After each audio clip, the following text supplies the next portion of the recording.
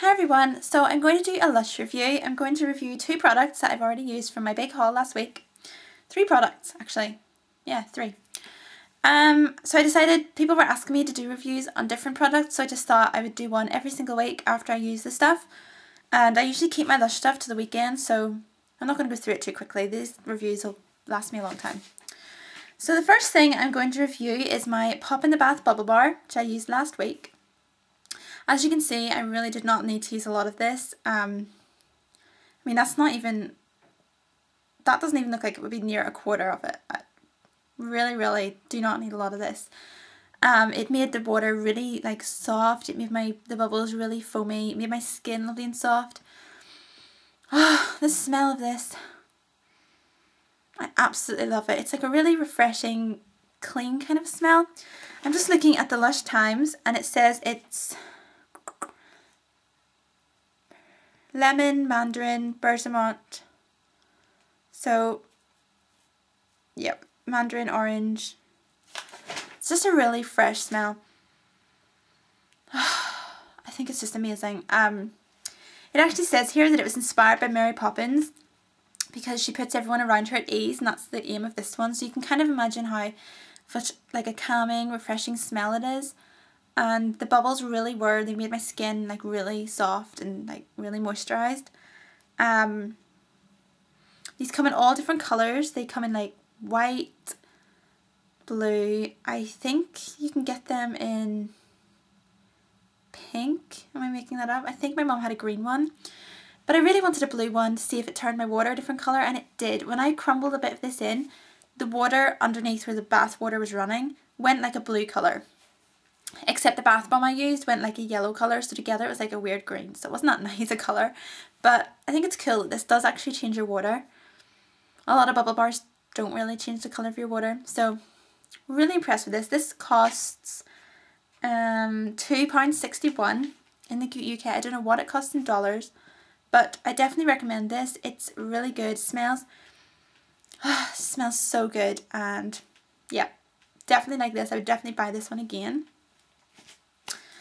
So that was that. The next product that I'm going to review is the Happy Pill Bath Bomb, which I use, so obviously I don't have it. It's this one here. I don't know if you remember this from last week. It was like the big round flat one. And half of it was orange, half of it yellow. The orange side of it smells exactly the same as Pop in the Bath, so they were perfect to use together. So the bathroom just smelled of this really nice, calming, lemony, fresh smell. Oh, I can't stop smelling that. So Happy Pill says here it's got grapefruit, bergamot and mandarin oil, so definitely has a lot of the same ingredients as Pop in the Bath. It's £2.86, which I think for the size of it is a really good price. It took ages to dissolve in my bath, far longer than any others. Ingredients says citric acid, grapefruit oil, frankincense oil, orange flower, mandarin oil. It's got lots of really gardenia extract. If you know what those all smell like, you can kind of imagine what it smells like. It's just really nice. It did actually turn my water like a pale yellowy colour. I thought it would go orange, but it didn't. So combined with the blue of this, it kind of went a weird green. But never mind, doesn't matter what colour it goes. So I'm definitely impressed with the Happy Pill. I would definitely buy it again. It's a nice bath for just a refreshing, soothing, kind of nice smell. So the next thing I'm going to review is Angels on Bare Skin, and I got a sample of the cleanser. You probably remember this from the look of it. It looks disgusting. This is it here. Looks like a wee brain or something. It's gross looking. Ugh, smells weird. So what you do with this is you get a little bit of it, really little, and you use it, put it in your hand, press it down, make a kind of a paste, add a bit of water, and then just put it all over your face. When you're using it, you don't smell that smell as strong as that. I don't know what that is. It stinks though. You don't get that horrible smell when you're actually using it. At first, I really liked Angel Sunbear Skin. However, after using it twice, I broke out my skin here and here. And I don't know if that was it. I looked in the website and a couple of the reviews said it made people break out, so it might have been this. So I'm kind of not sure whether I want to try it again. I'll wait until my skin clears up and then I'll try it. And if I break out again, then don't like this. So yeah.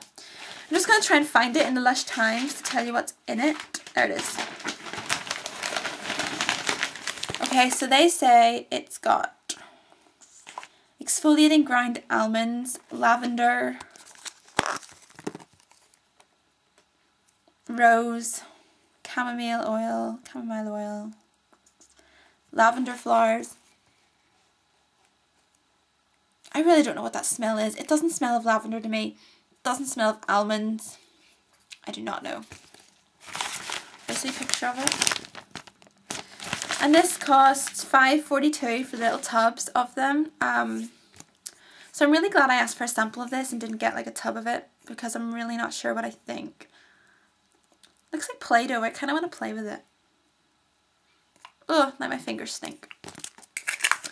So I will definitely use this again and let you know if my skin does break out again, because I don't have sensitive skin.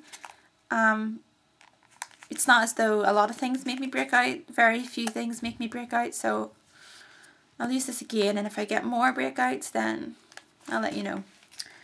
So those were the 3 things that I've reviewed. I had a couple of face masks, so I might do a review on them next.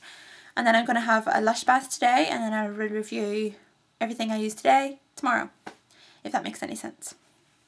So also let me know what you think of this kind of setup. I got really bored sitting where I was, and so I'm just sitting on the floor. So let me know what you thought, and I'll see you soon. Bye.